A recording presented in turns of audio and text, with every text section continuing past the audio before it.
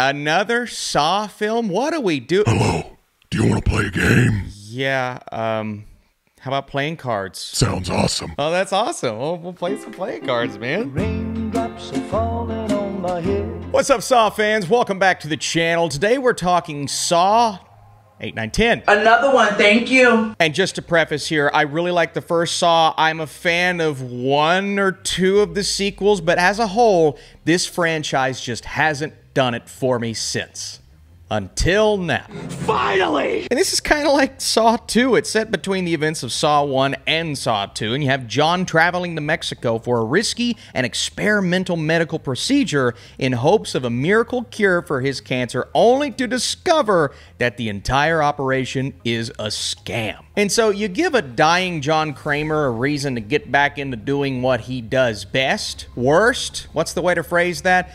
It's probably not the best idea, but you know what? They do it, and thus we have another entry in the Saw franchise. But oh, this one's still rated R for drug use, language, grisly, bloody violence, and torture. How sweet. One of the big debates I'm seeing on Twitter, I'm not calling it X, is essentially this franchise is just torture porn. It's doing it for the sake of doing it without an interesting story in any of the movies, and I disagree with that. I think some of the Saw films have a purpose, have meaning, and have stories that are so well thought out, and it's so simple to do, but I go back to the twist in the first Saw film, and I'm like, why haven't any of the movies, I know they've tried to recreate that, but why haven't any of the other films, why haven't they done it as well? Why? Why? I know it's hard to do, but come on, man. That was awesome. And seeing that movie for the first time, as young as I was, it was scary. But now that I'm older, it was cool. And even Saw 2, which is now Saw 3, kind of, I saw that film and I'm like, yeah, that's of the same quality the first. I honestly believe that. I thought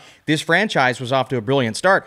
But after that, I ranged from okay to just plain bad. I haven't had that same feeling since the second film. But in comes Saw 10 to deliver not only a really cool and interesting and vengeful type of story with a little bit of an emotional connection that, first of all, I didn't expect, but obviously the main connection to the man, the myth, the legend himself, and my God. Tobin Bell is better than he's ever been as John Kramer. This is the best performance from him in this entire franchise, and it may just be my favorite performance from the entire franchise. He is everything you want this villainous, evil entity to be, but there is a purpose given to him in this film, and I read it in the summary, but there's a little bit more to it than that, to where his acts at the beginning or towards the beginning of the movie,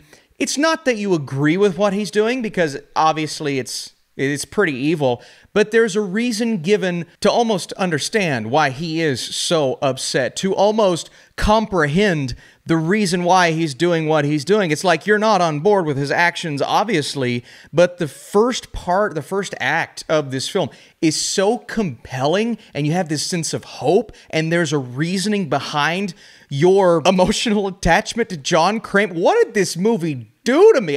What is this? What have they done to us? What did they do to us? It's the same feeling I got with watching Joker and Joaquin Phoenix. It's like, this is an evil man, but my God, the movie gives us a reason. And I've seen what he's done in all of the other films in the first movie. I'm just like, what?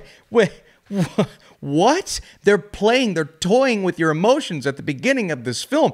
And then you get into the traps, you get into what you sign up for a Saw movie for, and those, while really interesting, they're not even my favorite part of this film. And I've never said that. In a Saw movie, it's always the traps, it's always the blood, it's always the violence and the gore. And that's not a detriment to all of that craziness you see in this film, because I thought those were really creative. Now, they give you a tease in the poster as to one of the traps involving someone's eyes, and when you see that play out in the film, first of all, they do it in a really unexpected way. So that was cool. But when you see it play out, it's everything you're going to want and more. Now, for me, I watched the Saw movies expecting this, and it's enjoyable. I've always struggled with this type of violence in a film. I can watch a war movie, people getting stabbed and shot and heads flying off, I'm like, that's fine. But when it comes to medical type things, I know this isn't technically a medical type thing, but so strategic, and the bones and the fingers and the arms and the heads, just sometimes it gets to me. And there were a handful of traps in this movie. Some people consider it spoilery, so I'm not going to talk about the ones that aren't on the poster that got to me. And that's what a lot of people are going to want with this film. So that is going to appease a lot of fans if that's what you're here for. And it works. There have been some terrible Saw movies with 1 or 2 traps that are great. This is not a terrible Saw film. This is actually a really compelling story that gets even more in depth as we go, because there are other factors introduced to this group of people in this one location, and it makes things a bit more interesting. And someone else that is joining John Kramer in on the fun, there is something going on with an emotional aspect to that character. Do you see how I'm trying to tiptoe around spoilers here?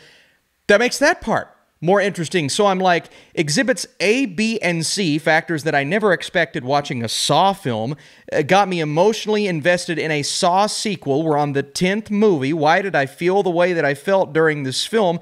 That is a testament to solid writing. Now, I'm not going to go overboard and say it's the most well-written horror script I've ever seen, because that's not the case. You fall into plenty of cliches in this film, and there were opportunities to expand upon some of these character interactions and really to play more on the people that are involved in the traps themselves, because you don't really get the proper fleshing out of any, I'm not going to say any, most of those characters. They're there. Each character falls into a specific category. You know what they're all about. You know their intentions. You know when they're trying to beg and plead and they're actually just a jerk. You understand that some people are there just because they were caught up in a bad situation. Maybe drugs were involved. Maybe they had to do it because they felt like they had to. And unfortunately, they messed with the wrong guy. So there isn't much more to the victims in this film than meets the eye. I wish we would have gotten 1 or 2 dynamic characters there. There is one, she was kind of pushing being a dynamic character, but I didn't quite feel the emotion that I was supposed to.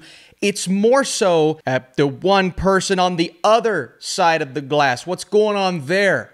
That's what you care about. That's what you're invested in. And the mystery aspect that we always get in these Saw films, it's kind of wiped away in this film, and you don't really get that same feeling while you're watching this sequel. That's why it's so different. You're not wondering, okay, who's doing this? Why are they doing this? No, you know exactly what's happening for the most part. Of course, there's going to be 1 or 2 things, but it's very surface level from that standpoint, but I like it. And it's a story about vengeance. It's kind of a character study of sorts, and some of the relationships that are explored.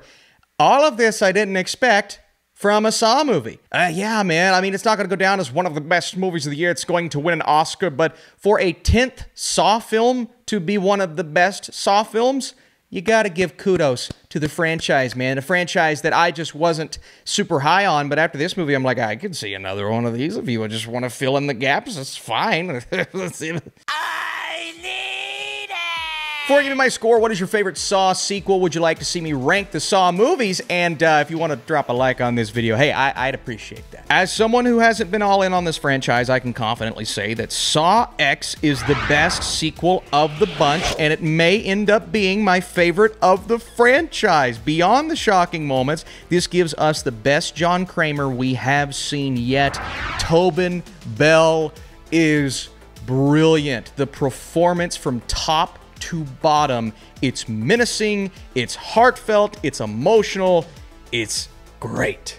Thank you guys so much for watching this review. Sorry it came so late. I've been having some medical things pop up lately, but I think I'm feeling better, or better than I was. We'll get through this. I'll see you guys soon. Do you have any 4s? No. Okay. You have any 2s? No. All right.